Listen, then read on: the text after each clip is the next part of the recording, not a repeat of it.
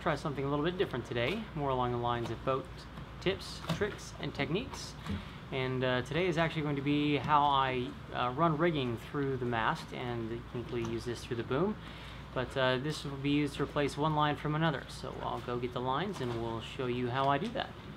So first off, I figured I would show you guys kind of the tools and what we're going to be using as we do this project. I've got two lines here. This black line is our existing main halyard, and this white line is what we're going to be replacing it with.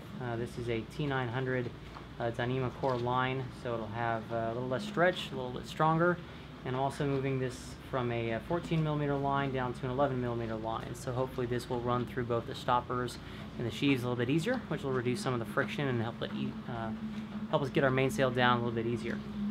So these are the lines that we'll be putting together and running through. In order to do this, I've got just some regular old whipping twine.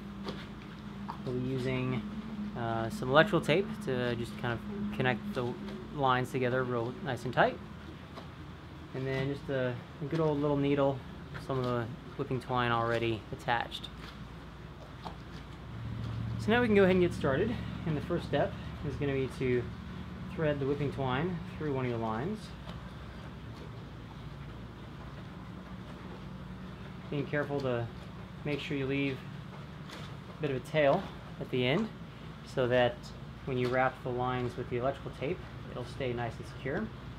And then I go pretty much straight down and into the next line. Pull that through and kind of position the two lines so they're nice and tight. And then I come back up and go through the first line again. And again, you want to try to keep a little bit of tension on the two lines to keep them relatively aligned as much as you can. And the next thing for me is I want to support kind of all sides of the line.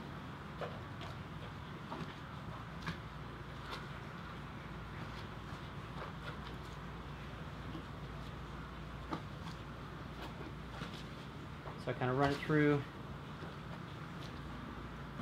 first line again.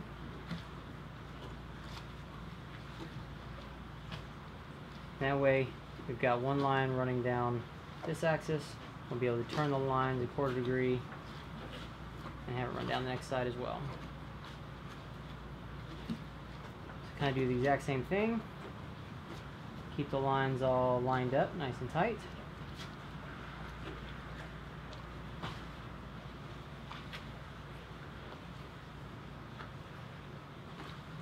Do one more line to finish through up here.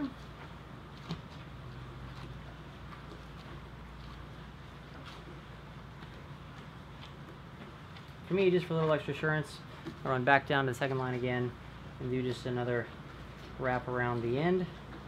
And that way, both sides have a tail that the electrical tape can grab onto.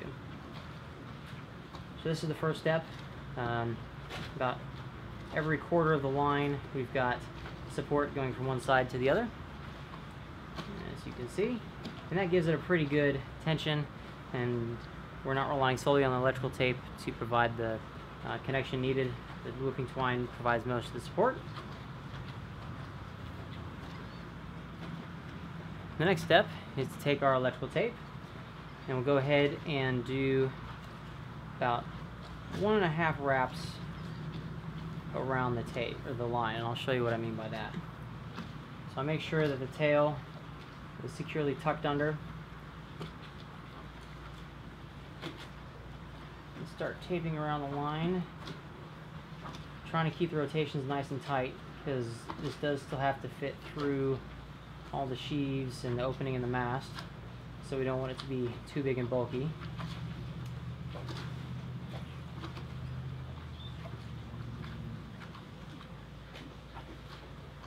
again, tuck this tail down so that the electrical tape can get a nice good grip on that.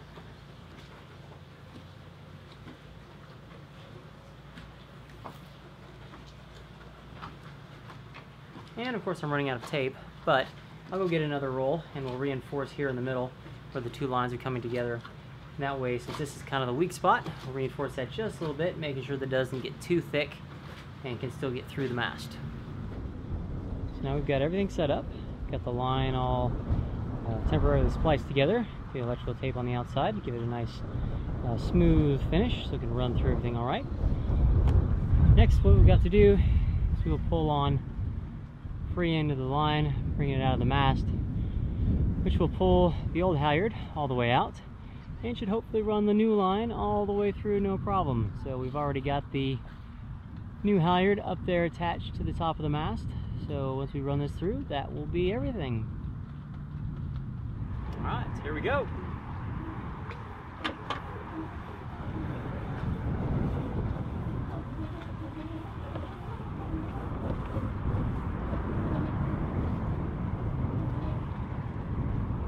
Watching the top of the mast, and it looks like it's going through the ship just fine. So